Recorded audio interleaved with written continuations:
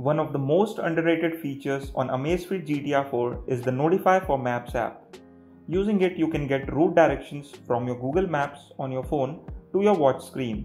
However, one thing to note here is that it is a paid app and it's not perfect either. Watch this video to know what I mean. First, download the Notify Lite for smartwatches app from the Play Store. Now, open the Zap app Store and install Notify for Maps on your Amazfit GTR 4 watch.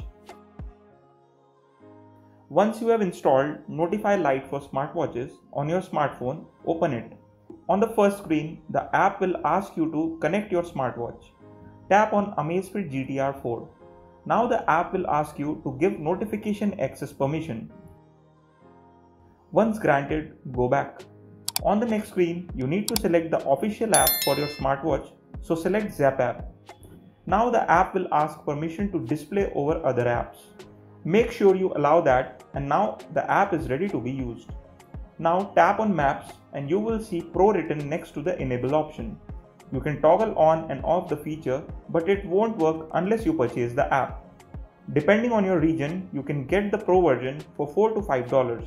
It will be a one-time purchase with no recurring payment or subscription, at least that's the case at the time of making the video.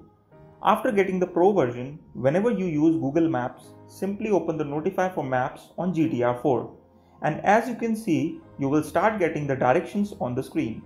Also, if you want to keep the watch display turned on continuously while using Google Maps, then toggle on Keep Band on Screen On option. However, I would like to share one thing beforehand. I haven't seen this option working reliably.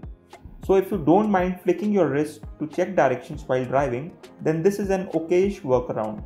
If you do, then you are out of luck, as Amazfit doesn't support Google Maps natively, as it will be either something that Google has to make officially, which I don't see happening, or Amazfit will have to build a similar workaround like this.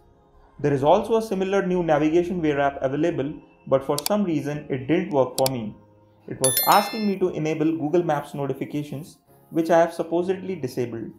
However, that was definitely not the case, so we couldn't test that app on GTR 4.